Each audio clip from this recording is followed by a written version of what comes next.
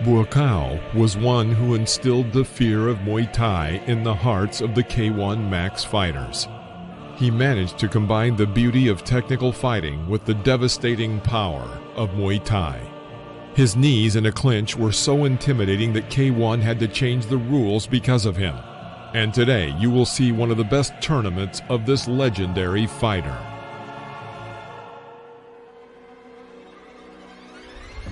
The 2006 tournament was the 5th K1 Middleweight Grand Prix.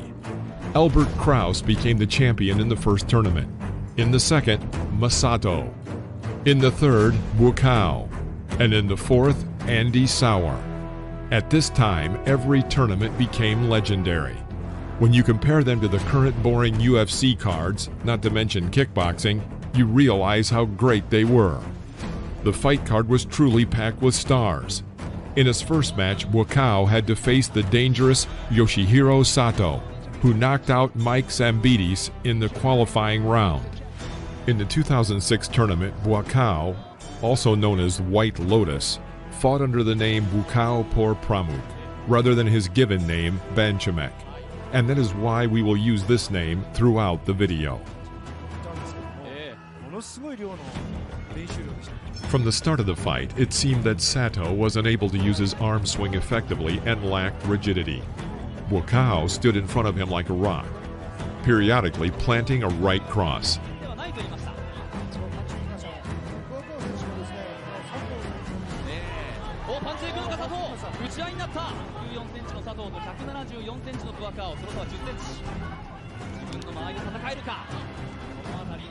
The White Lotus throws an excellent combination. Sato pushes forward, but immediately lets him go. The Thai fighter does not have to close the distance.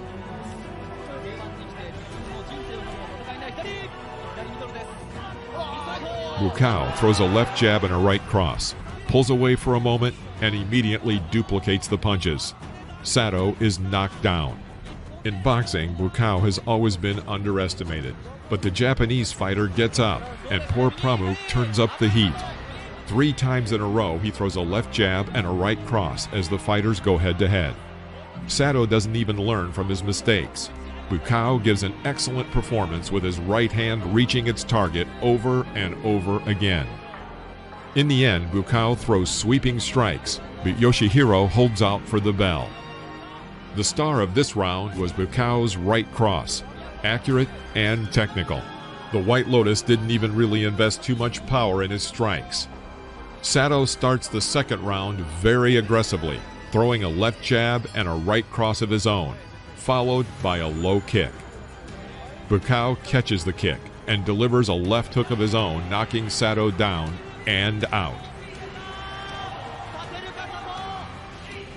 It's a great knockout by Buakaw, who always is extremely respectful of his opponent. The Thai fighter noticed that Sato had a weakness in his sluggish front kick and took advantage of that fact.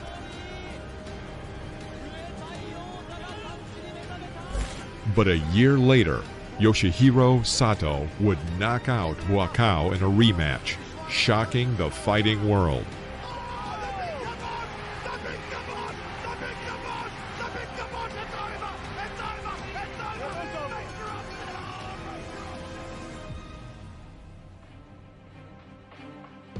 By defeating Sato, the White Lotus made it to the semifinals and headed towards his next opponent in the tournament.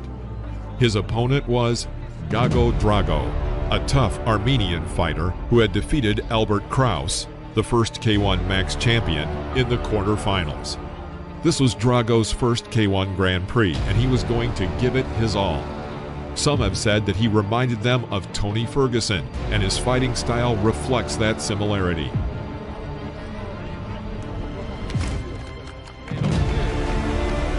Drago delivers a daring front kick to the head, but Buakaw is unimpressed and soon punishes him for his sweeping attack.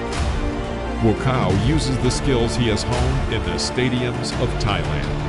Poor Pramuk is waiting for Drago's aggressive attacks. He counterattacks effectively, clearly surpassing him in speed.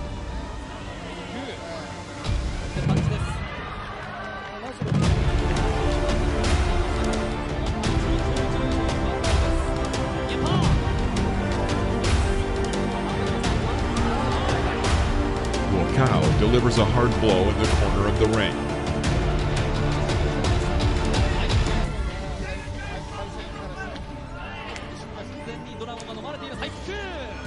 Overall, this was not the most successful round for Drago, though he is clearly not finished.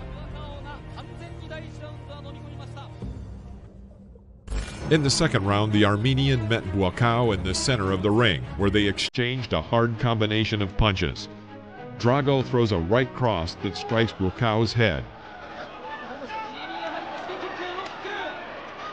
Drago's aggressive style here looks both like Ferguson and Diego Sanchez. Drago, gaining confidence, aggressively began throwing a series of punches in hopes of finishing off Buakaw.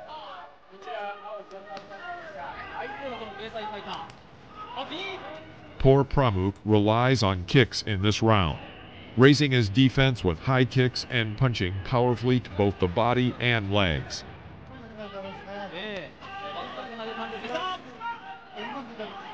Once again, Buakaw's right hand sends his opponent to the floor. Drago is knocked down by another beautiful cross. But Drago got back to his feet and continued the fight. Overall, he looked much better in this round than he had in the first.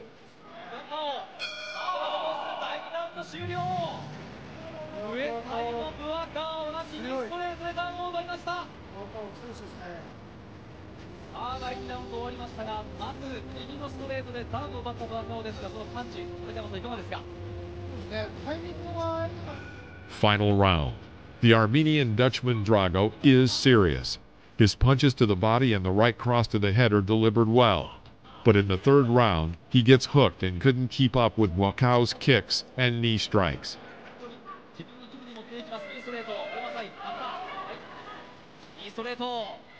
Buakaw delivers a blow to Drago's body, but lowers his defenses in the process, and Drago throws a roundhouse kick. Buakaw is shocked by the audacity of the strike, but returns a roundhouse kick of his own. The speed of the White Lotus and the variety of strikes simply left Drago no chance. Another knee and another middle kick from Buakaw marks the finale of the round.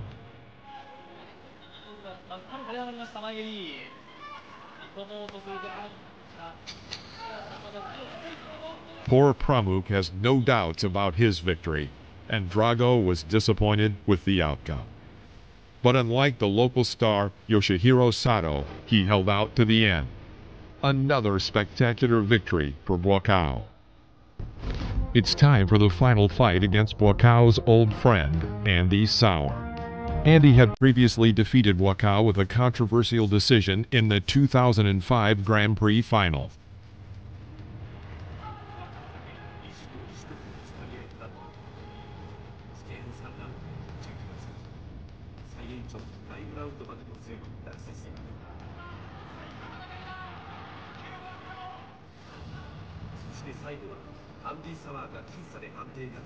Buakaw, Sauer, and Masato are still considered the holy trinity of K1 Max to this day. And that evening it was decided who would become the first fighter to become the champion of K1 Max twice. Sauer looked pretty shabby after fighting Masato in the semi-finals. He didn't hit as hard as poor Pramuk, but was distinguished by the high pace of combat, speed, and non-standard attacks. It was Sauer who was on his own in Japan as he fought in the local promotion Shoot Boxing. He even performed in their traditional outfit. Sauer throws a hard left hook to the liver. Sauer has always been slightly better than Buakaw with his hands. He squeezes the Thai fighter into the corner, but was unable to turn this to his advantage. Again, poor Pramuk relies on high hard kicks and middle kicks. Andy's series of punches seemed to do him no harm.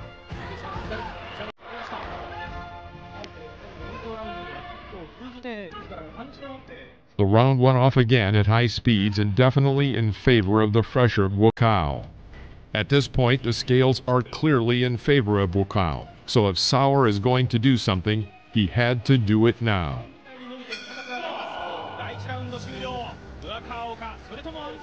Round 2. Sauer is actively moving forward trying to reach Buakaw with one of his hands. but he was unable to break through the hard Thai block. The kicks from the White Lotus continue to fly wildly. Another series of left hooks come from Sauer, and then the fighters are in a clinch.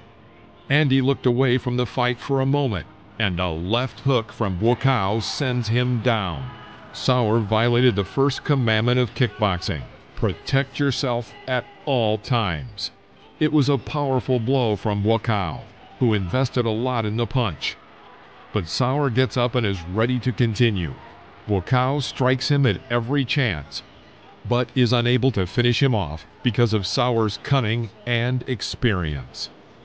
He then hits Sauer with a combination: a left hook, right hook, uppercut, and left hook again, which leads to another knockdown for Sauer.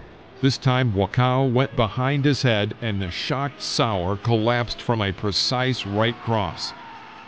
This was a stunning victory for the White Lotus in their long-awaited rematch. The title earned in retaliation becomes even more valuable.